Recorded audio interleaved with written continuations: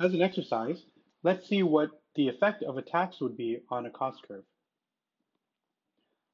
Let's suppose there's a specific tax of $10 that affects the variable cost but not the fixed cost. So the average fixed cost is going to remain exactly the way it was, but the average variable cost is going to shift upwards by $10. So the marginal cost is also going to shift upwards by $10.